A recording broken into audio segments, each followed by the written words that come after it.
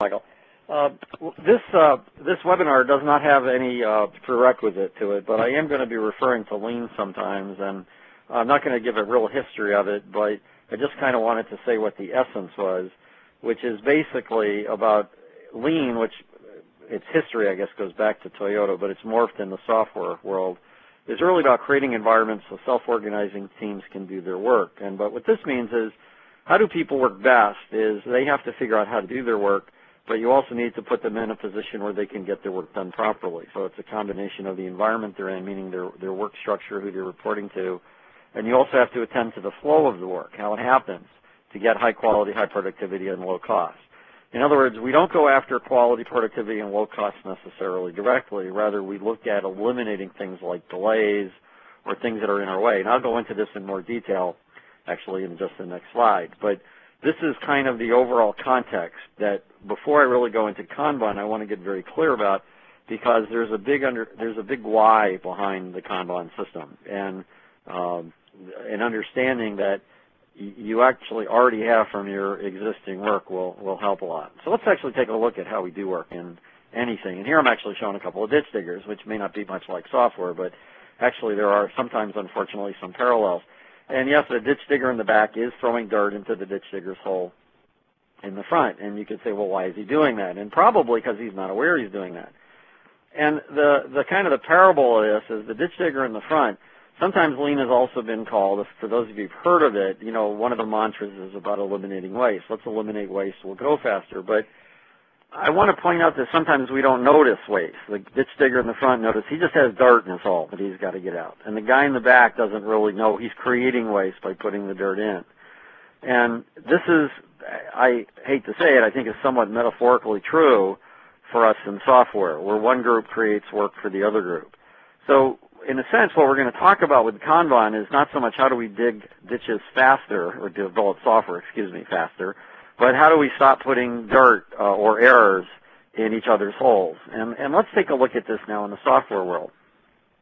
So in software, there are a variety of things we do. Some of the good things we do, or things that I would say are useful, are listed here. And this is not a complete list by any means. But, we get requirements, we design, we plan, collaborate, program, integrate, test, deploy, document, train, and a few other things. But there are some other things we do that maybe aren't really that useful, but maybe we have to do them. That's why I don't really like the waste conversation per se. But like, let's look at what's useful and maybe what isn't actually adding value. Like, we sometimes redo requirements. We sometimes work from old requirements if we don't redo them. We build unneeded features. We fix bugs. Now, you might notice fixing is in quotes, and it's because I would suggest we really don't spend a lot of time fixing bugs as much as we spend time finding bugs. Now, this is an important distinction, as it's not really just semantics. And the simple example I'll give you is if a developer writes a bug and is told about it immediately, say you have some sort of automated testing, usually they can fix it very quickly. If they're told about it 2 weeks later, even if nothing else has changed, it takes a lot longer. If they're told 2 weeks later and other things have changed, other people have gone in the code or other systems are working, it takes even considerably more than before. So there's this notion that, what they have to do is not just fix it, but find it. And there's a time relationship between all these things we'll see in a minute, after I kind of list out a lot of the things we do that aren't necessarily useful for us. Overbuilding frameworks, integration errors, essentially duplicating components. These are things that we would really rather avoid doing. The question is, how? How do we do that? How do we focus on what's on the left? How do we get better? And you could say, well, what if I could do the stuff on the left faster? But I'm actually going to suggest maybe that's possible, but that's not what you might call the low-hanging fruit.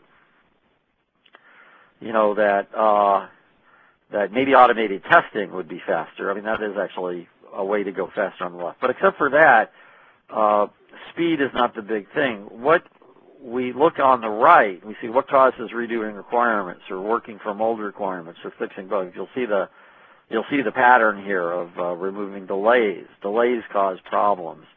Even building unneeded features, we're talking lack of feedback. I get the feedback at the end of the project per se instead of when I first build it. Overbuilding frameworks is maybe the one that's more about lack of technical knowledge. Duplicating components also has delay component because somebody does something and then forget it's done. So the thing to look at is the things on the left are useful things, and the things on the right we'd rather not do. We have to do to some extent. But the things on the right are either caused by or exacerbated by, made worse by, delay. So if we want to improve our software development process, one of the things we want to start noticing is that delays from like when we get information until we use it, or when we write something until it's tested, or when we make an error until it's detected, that these delays actually literally create additional work for us to do. And the longer the delay, the more work there is. And sometimes it's because we have to refigure things out. Sometimes in the case of requirements or lack of feedback, it's we build something we don't need. This is actually the basic reason, for those of you who are familiar with any kind of Agile method. All Agile methods are about removing delays. They just take different approaches to the problem of removing the delays. Those of you who are familiar with Scrum remove a lot of these delays by forcing batches of work. Kanban is going to take a different approach. Kanban is going to take an approach of trying to get things done quickly without delay directly. And we'll see that in just a few minutes. The interesting question is, what percentage of your time do you spend on the left? And actually take a second to write that down. Think about it. How much time do you spend doing stuff like that's actually productive versus the stuff on the right that you'd really rather not do? It's due to either some sort of error, but what's important to notice, the error, the work to fix it is exacerbated by the time. Actually, I just forgot to mention, you can see integration is also in quotes. That's because actually most things we call integration errors are actually when two teams that were working together got out of sync with each other and it was detected in integration. It's not really an error of integration, it's an error detected in integration. So anyway, hopefully you wrote a number down. My experience is that most people say they're between 30 and 70% on the left. And my actually own belief is that most teams are between 10 and 50% on the left. That actually there's a lot of writing stuff and fixing bugs that we've gotten inured to it because it happens so much. Anyway, we're going to focus on how we can lower the amount of time we spend on the right. That's actually, in a sense, a lot of what Kanban is focused on.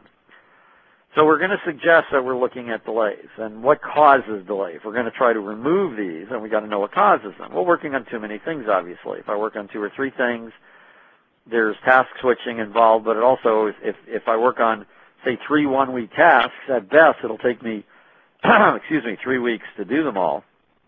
But the problem with that is now I'm creating delays between the steps. So there's this extra work that I'm suggesting is caused by delay. That I call induced work, by the way. Sometimes we have delays because we're waiting for people, or we don't appreciate the cost of the delay.